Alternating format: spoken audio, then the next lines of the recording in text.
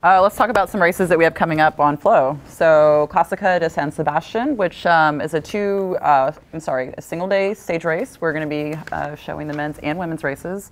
Basque Country, beautiful part of Spain. I actually was there in 2019 to see the Vuelta, and I'm pretty excited about it. There's going to be some tour repeats. Alaphilippe, of course. San Sebastián is going to be an interesting race this year because it's this one-day race. It's a super cool, just like you said, Basque Country. Like, you love to see a bike race in the Basque Country. Hilly, dynamic. Favors mountain climbers, though, for sure. Favors kind of climbers. Buck Mollema has done very well at this. You want to be a climber who can get away in a breakaway. That's traditionally how this goes. But it's right after the Tour, so you get kind of like differing motivations. And then this year, you have the Olympics on top of it. It is super cool one-day race, men's and women's World Tour event, and always puts on a show, something to look forward to. We also have the Vuelta a Burgos. Vuelta a Burgos. So we've already shown the women's race back in May, and that was won by Anna van der Bergen. And then we've got upcoming the men's race, which is a 5-day stage race, also in a very, very beautiful part of Spain that I personally haven't been to.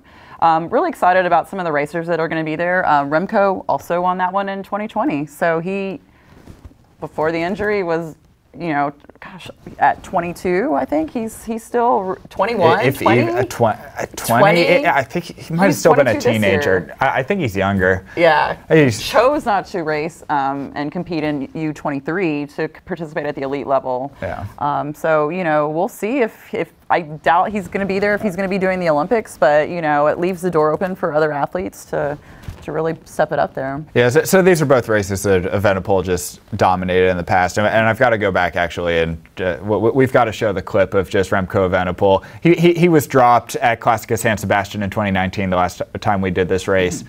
He was dropped, basically came back to the lead group, was kind of putting himself into a support role for the rest of his Dakuna Quick-Step teammates, attacked, and then just had it and kept it and stuck it. And then just kept going. Yeah, he just came back from the grave in that race. It was one of the coolest victories I've seen. So yeah, like I said, these are cool races in Spain, and again, all building up towards the Vuelta, which is going to be a really good show in 2021.